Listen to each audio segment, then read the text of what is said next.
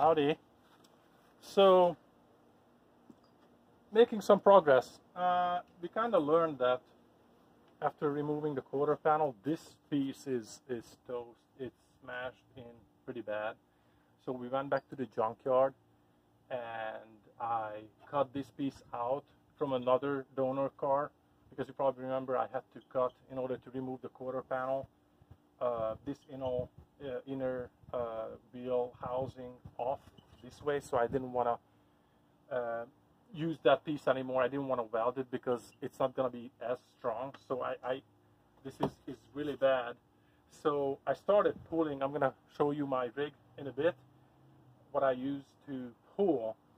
So what we are doing here, watching the cat not to fall. Also, we are going gradually all the way around the perimeter, and we are pulling everything back out. You can watch a lot of tutorials on YouTube how to do this. So every time you pull, you take a hammer and you take some of the stress out from the metal. You can see that the wheels on both sides in the rear got removed, so everything is on wooden blocks perpendicular to each other, and it's actually supporting the structural frame of the car. So again, I'm going to show you my rig in a bit. I just want to show you this because it's kind of cool. So I have a power pulley system here, and you can see that when I pull, the frame starts coming out, right? And you can see this indentation. I make sure that I didn't start tearing out the sheet metal. So in order to take some of the stress away, you have to hammer it gradually. Oh, wow. So do this. You kind of start pounding everything back. You don't need a sledgehammer or anything like that, just a small hammer. And you go all the way around. You really have to make sure you don't start tearing the sheet metal, because you're pretty much done at that point. So once this is pulled back out, I'm gonna cut this piece out. You can see there is a seam here and there is a seam on the bottom, and we will take it out in one piece. Drill the spot welds, pretty much the same thing. I'm gonna do one more pull carefully, and slowly. Yeah, it's kind of an art, to be honest with you.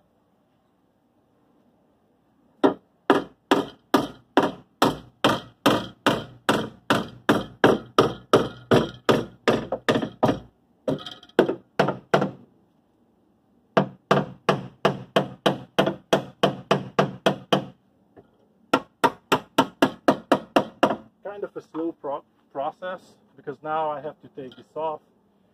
I have to move it to a different spot. I can show you if you're interested.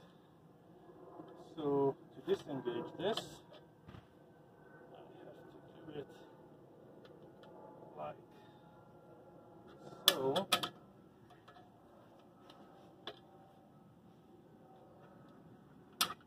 There we go. And then disconnect that to have more room.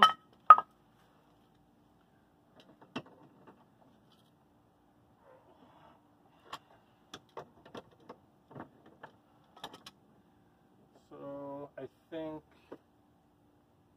the next spot is gonna be up here.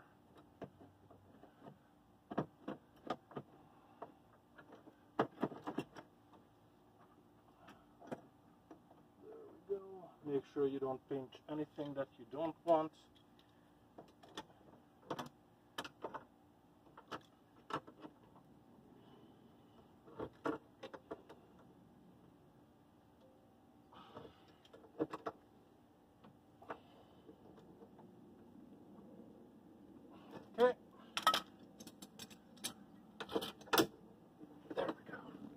Make sure you leave the door open when you do this, right?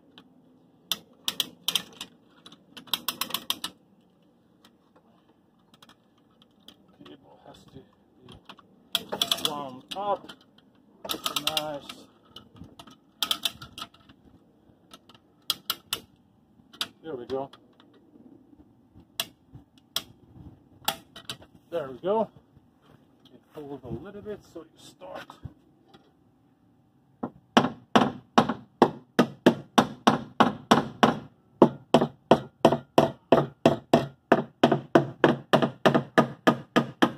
You can really see when you start hammering how easy it is to bend it, pull it back out, because this pulley system keeps a constant pressure, tightness on the sheet metal.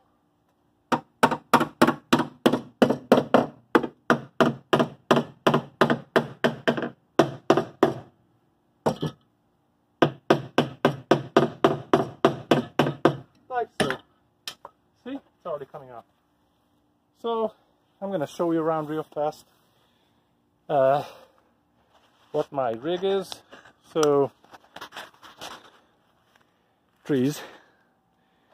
The pulley system is connected to a tree, 2 trees, like that, and then going perpendicular with a car, very important.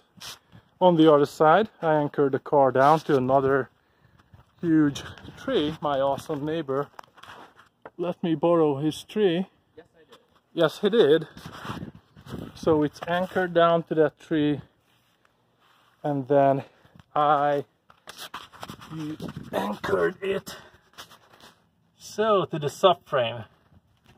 So, and this is very important too. The car is going to move sideways as you pull. So I have this 6x6 on the floor, and I have a smaller 4x4 perpendicular to this, and on top of this I actually have a screw poking up, and I found a hole in the subframe in the car, so I put that screw, I let that screw head go through that hole, so this 4x4, it doesn't move anyway. It kind of, the subframe has kind of a nice little groove for this 4x4, so this one doesn't go, it slides freely on top of this 6x6, and I had the same thing on the other side. So that's how we anchor it down. So you kind of keep, and everything is perpendicular, very important. So the car doesn't twist, doesn't do weird stuff. You don't pull it to the front, to the back, or anything like that. Anything interesting? No, the car is locked. So yeah, we start pulling. Slow and tedious process. Bye.